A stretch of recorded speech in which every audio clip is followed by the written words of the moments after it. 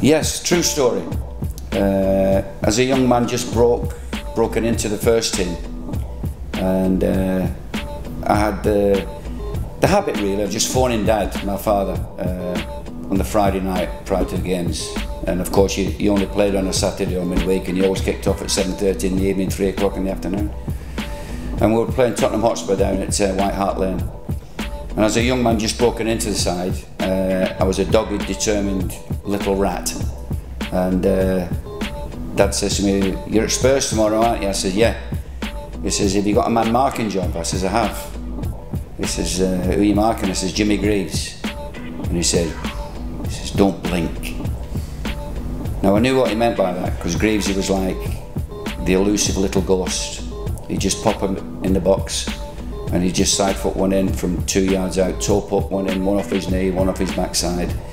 He had the habit of being in the right place at the right time, as his goal record proves.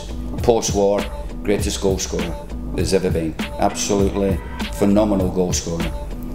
And for 80 minutes, I had not given Jimmy Greaves a kick, except wherever I could, around his ankles, around his shins.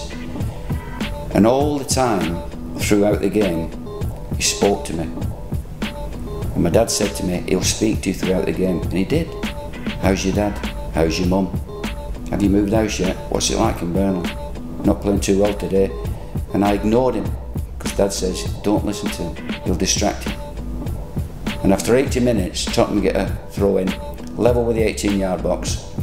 Phil Beale, the then Tottenham captain, came to take the throw in. And I'm man marking Greaves. And if you can picture the scene, I'm stood beside Greaves on the edge of the box on the defensive side of goal.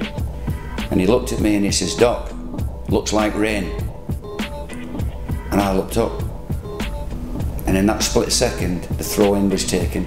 Greaves had spun away from me and side-footed it into the bottom left-hand corner of the net, and we lost 1-0.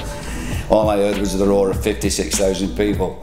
And believe me, never has anybody been more gutted in all their life. But walking off, this was the coup de grace. Walking off, there was a tap on my shoulder, and it's Greavesy. "Well played, Michael." I was shaking my head in disbelief. I'd not given him a kick, he'd only had one kick and he scored with it. He says, "Well done, Michael." I says, "Thanks, Jim." He said, "Did your dad not tell you not to listen to me?" And I paused and thought, "How do you know about that?" He says, "He rang me up last night and said if I do have to score, not to forget to mention it." And from that day to this, I've never phoned my dad up about anybody. That's a true story.